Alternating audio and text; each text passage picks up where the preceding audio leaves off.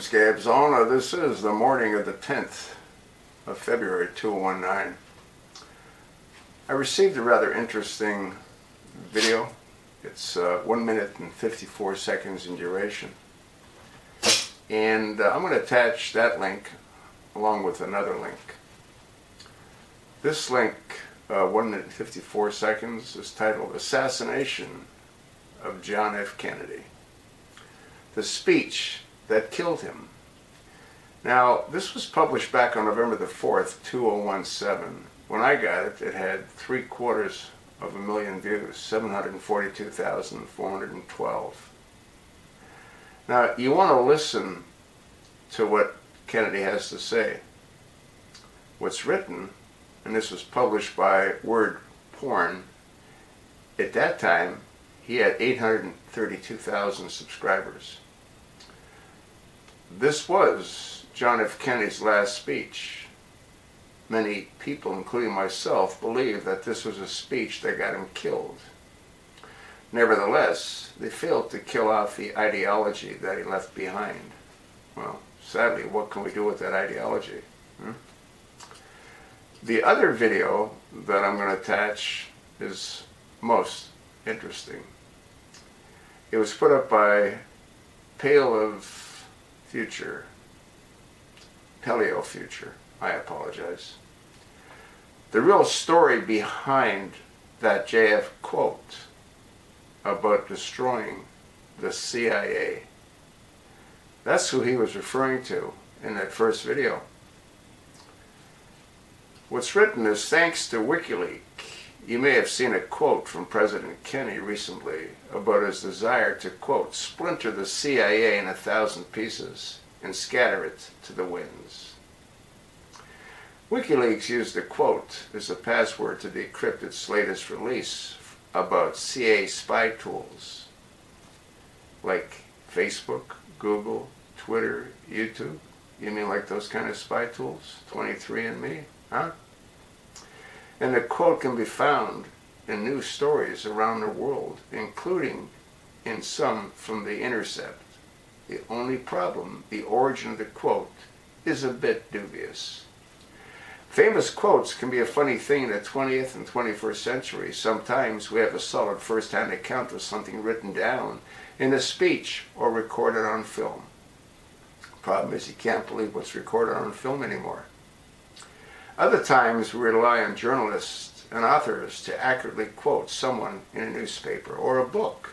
And still other times we have to rely on the same journalist to relay what someone said from a third party in the case of the JFK quote.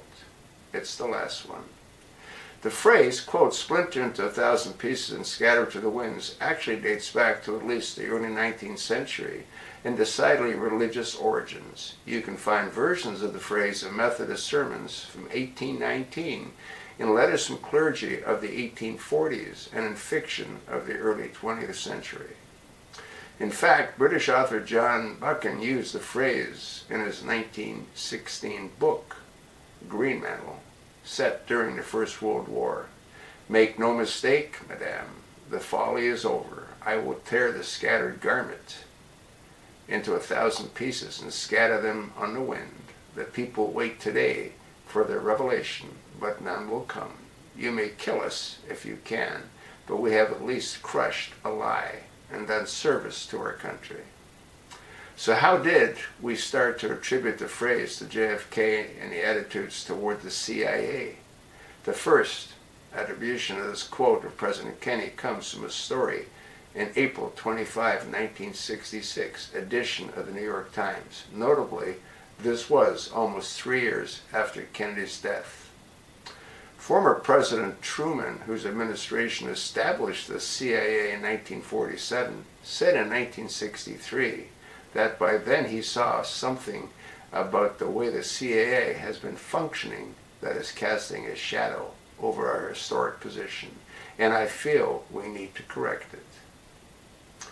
And President Kennedy, as the enormity of the Bay of Pigs disaster came home to him, said to one of his high officials of his administration that he wanted to splinter the CIA into 1,000 pieces and scatter it to the winds. Folks, they whacked Kennedy. They, meaning the CIA, closely tied into the industrial military complex. We were warned about the industrial military complex, were we not? Folks, the CIA is a criminal, corrupt, dysfunctional organization. Kennedy got whacked because he was going to shut them down and the Federal Reserve. Go do your own research. Scary, is it not? That secret society has so much power and control, and it's been around since 1947. Go do your own research. Let me know if you come up with something different. These two links will be attached. You might want to repost this in your social media accounts.